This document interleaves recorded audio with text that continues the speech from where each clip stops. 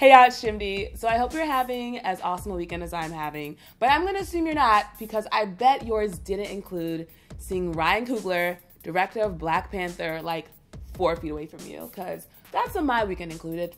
That's what my weekend included.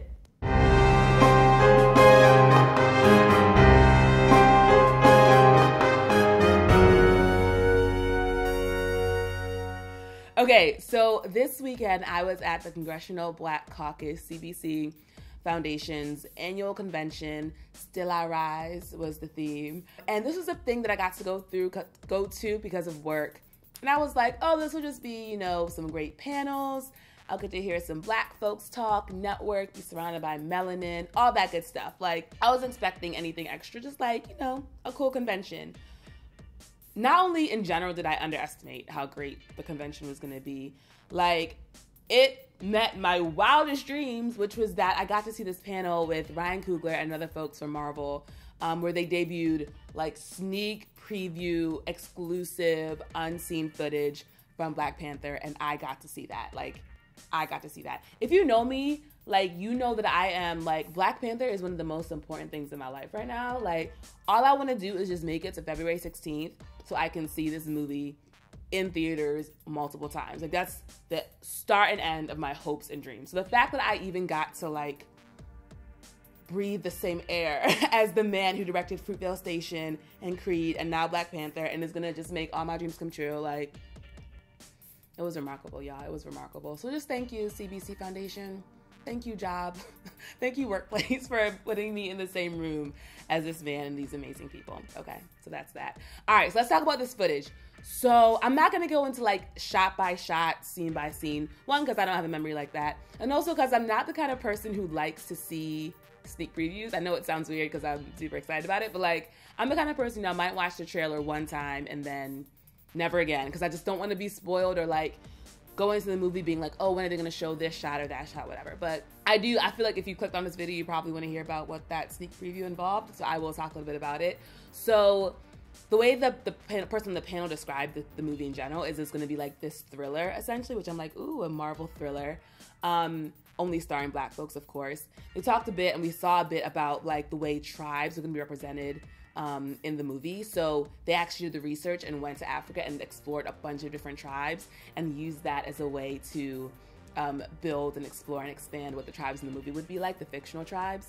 What I loved about the movie and about what Ryan Coogler said on the panel is that he said, like, he always has to have a certain question that stays with him sort of throughout the production of the movie because it just takes, like, years and years to produce a movie. So you need to have that fire burning within you. And he said the question for this movie was about, like, what would it look like if a country with a rare element, a rare metal, not unlike coltan that's, like, you can find in the Congo, but it's super rare, super precious, but it's super important, it's in every smartphone. What if it was something like that, right? Only the country that had it, this African country that had it, was never colonized. So you never lost the culture. So you got to sort of rise in prominence as an economic power while not losing your culture. Like, what would that look like? And so we got to see some amazing shots of the country realized. Some amazing action shots, which was just some great stuff. I'm trying to be vague because I don't like want to give anything away, but I'll just say it involved cars and hopping on cars. You know, he's very good at that. Some badass black women like Lupita, killing it. Denai, killing it. Like, I don't watch The Walking Dead, and she makes me want to watch The Walking Dead. The stuff that I saw and the way she spoke on the panel was so great. So one thing that I think might be a spoiler, so I'm putting the spoiler alert up, is, and they said on the panel, and, like, the guy who was clearly from Marvel to make sure nobody was running their mouth was like, nah, it's fine. And it's that, like, the girl who's going to be or the person who's going to be in charge of, like, the technology, who, like, in Wakanda, is going to be, like, a young black girl. So I'm like, yes, because, you know, representation, we all know, is so important. Like, you can't be it if you can't see it, if you can't know it's possible, you know? So I'm just so excited to see the way this movie is gonna change the culture, because it's gonna be drastic. To see people of color, black people, African people in positions of power as scientists, as fighters, as leaders, like, it is really gonna, I think, just transform the culture, and I'm just so ready. So I'm trying to think if I want to give any more like specific things. Okay, I'll describe one thing I saw in the trailer in the sneak preview in very vague terms, because I appreciate CBC and I don't want anything coming back to them like, this is what happens when we show y'all stuff. But it involved a scene with that guy, I should probably know his name. The guy who, like, his whole thing is stealing metal from Wakanda. So it was a scene, like, in a casino type area. And he's clearly about to do some kind of trade where he's going to trade the metal for some kind of goods. And Black Panther is there, like, scoping the scene, about to, like, shut that shit down. And that's all I'm going to say. I'm like, I hope people don't click on this video and they're, like, mad disappointed because they wanted, like, specific plot details. But I guess the gist is that, like, it looks just really, really cool. Like, the way they realized it, the way the action is designed, the set design, the production design, the costumes, the makeup, like, I'm just so ready. Like, I'm so ready. And part of me is wondering, I was hoping that, like, my expectations aren't so high that, like, if I see it and it's just great, not like, oh, amazing, I'm not, like, disappointed. But it doesn't even matter at this point, honestly. I'm just like, I'm here for the movie. Like, I'm here for what it means. I'm here for what it means, you know? I could go on and on.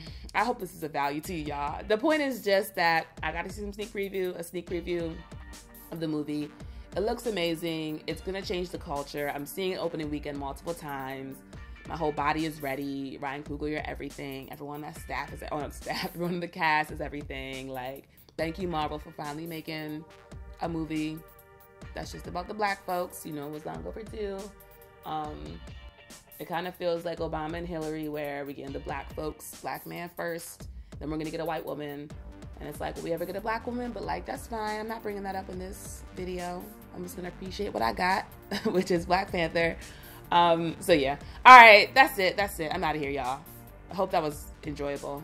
Give me a like if you liked it. Subscribe. And I will see you on the next one.